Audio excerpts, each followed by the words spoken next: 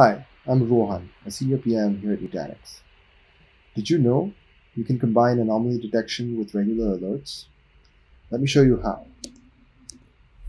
Now in Prism Central, for any given VM CPU, you'll notice a light blue envelope around the metric.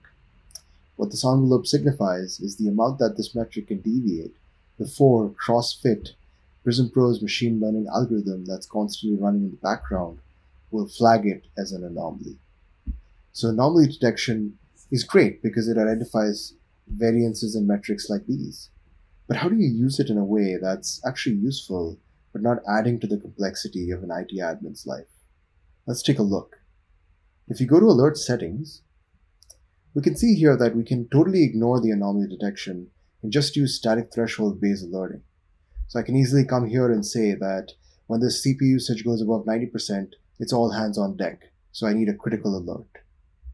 But the problem with this is that I might have a lot of other non-production VMs who are constantly deviating between 50 and 70%. And so I may miss out on certain spikes or anomalies, and they may not even touch 90%. So what do I do about this? Well, with just one click, I can go in and activate anomaly detection and set it so that it just warns me instead of gives me a critical alert. In addition, with just one more click, I can say ignore all the anomalies between, say 20% and 70%. And what this will do is it will set up a quiet zone. So if you don't want to be bothered within an allowable range like 20% and 70%, the anomaly detection won't fire off a notification. It's as simple as that. Thanks for watching.